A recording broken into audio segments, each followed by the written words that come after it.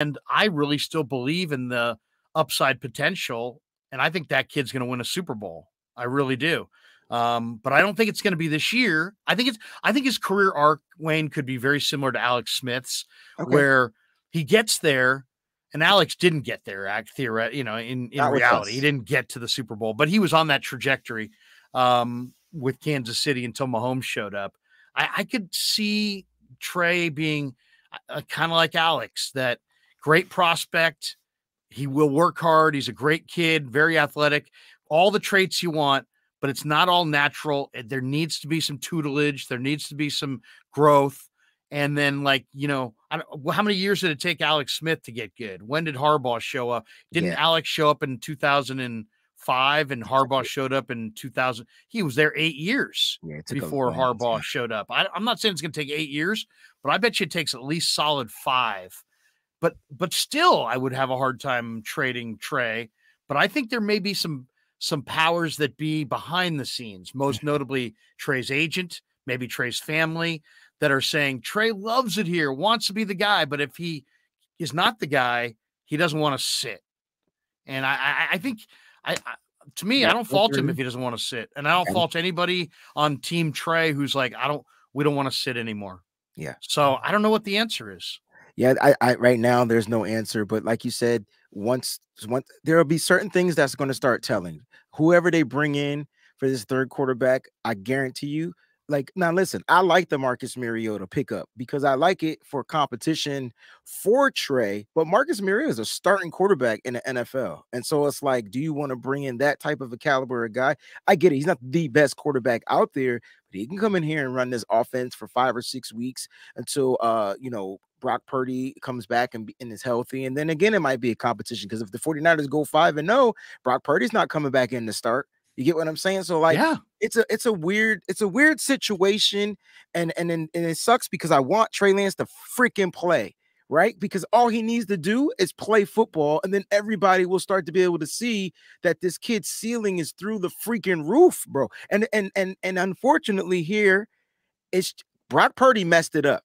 And it's no fault to Brock, but they didn't know that they were going to get the type of production they were going to get from a Brock Purdy, which is making them think twice. The Ron Carthen connection is huge because now that he's in Tennessee, remember when Trey Lance put the peace sign up or something like that on one of his posts on Instagram? Right.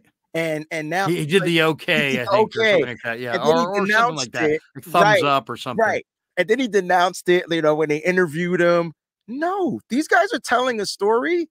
We just got to pay better attention. And at the end of the day, it's business. It's nothing personal, right? So if the 49ers can recoup good business, if they can recoup a first-round pick and something for the value of a person that hasn't played any football, it's kind of hard to back off from that. That's like saying, hey, man, you've invested $100, but I'm going to give you back right now. I'll give you $90 and I'll give you something in the future. Yeah, it's a tough call. I'll tell you what's also a tough call is it's a tough call when there's not a clear delineation of who's the best, right? Correct. And like Brock played great. I think we would all acknowledge that. But now the elbow thing has clouded everything. We don't know that he's good. He didn't have arm strength to lose. And if he loses arm strength, he may be not quite what you're looking for. So now you got Brock, and let's say Brock was here, but now with the injury, he's here. Okay, and then you had Trey, and let's say Trey's here, but now with the improvement, he's here. So do you see how these guys are really close? So close. And do you see then how I think one of the things the 49ers may fear is a literal divide down the middle of their locker room because you have two kind of beauties in the eye of the beholder. Who's really better? Take me back, Larry. Brock, there'll be guys who'd say Brock's better. He's won 7 games. He won 2 playoff games. And then there's going to be people going, hey, Trey Lance, look at the arm strength. Look at the athleticism. Look at the prospect that he is. Look at some of the plays that he makes. And then it's going to be this constant, who won the practice today? Who won this? Who won the, and I just think that they're deathly, I think they may trade Trey just because I think they're deathly afraid of that, of you come in after practice. We all run in media wise with our recorders and cameras and camera phones. And hey, what'd you guys think of Trey? And these guys say, oh my God, he's second to none. Hey, what did you think of Brock? Oh my, well, he showed last year what he's got. And then all of a sudden it's this murky 25% in this corner, 25% in that corner, 25% are saying whatever Shanahan says is fine, 25% are independent and are like, hey man, this isn't okay. I'm not okay with what the team did. I think they should. That's what I think they fear. They fear a 3-ring quarterback circus because there's not a clear delineation where this guy's the 1 if healthy, that guy's the 2. It's like they could. I agree with your previous statement. If Trey Lance starts this year and plays just okay, I'm not even talking great. Let's just say he's totally mediocre, completes 60% of his passes, but the Niners go 5-0. I'm cool with There's going to be people there going, you know what? Go back to Brock. And then you were scoring 30 a game with Brock. Yeah. And now you're 5-0, but you're only averaging 18 a game. And now, you know what I'm saying? So there's going to be all these different, measuring sticks. And I think they fear the hell out of that. I really do.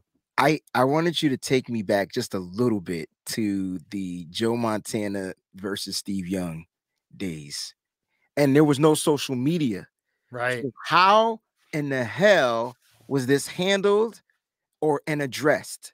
Because there was no. It was ugly. It was ugly, Wayne. It was really ugly. But you got to understand that the rooted against Steve Young and they rooted against Joe Montana and they, Are we reliving history? Well, the one thing with Joe had 1 rings. Okay, understood. Super Bowls. And he was the first love. I mean, the 49ers were a horrible franchise much of the 70s. And then he was, for many people my age or even older, they were like, Joe Montana was it. And Steve Young was the new guy on the block.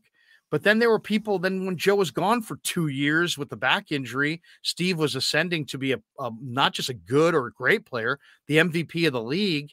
And yet there were people that still wanted to hand the job back to Joe, despite the fact that Young was the MVP of the league. So I get it. It's different. You never, it never. Yeah. I talk to Steve now, and Steve to this day doesn't feel like he's won over the entire fan base. Oh, he hasn't. How about that? It's tough. Isn't that amazing? It is. He won a Super Bowl. He's a Hall of Famer.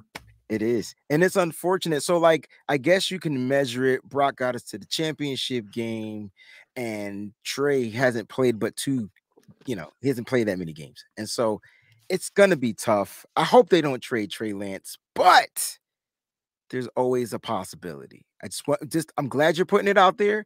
I didn't want to be the only person putting it out there. I don't want people to think I want Trey Lance traded, but I do want the 49ers to win. And that's at the end of the day, I just want to win a Super Bowl. I'm 41 years old, haven't seen one since 1994, and then I got to go back to the 80s. So I would love to take my son to a parade within the next year. How about that? This upcoming year, I would love to take him to a parade. Yeah. There you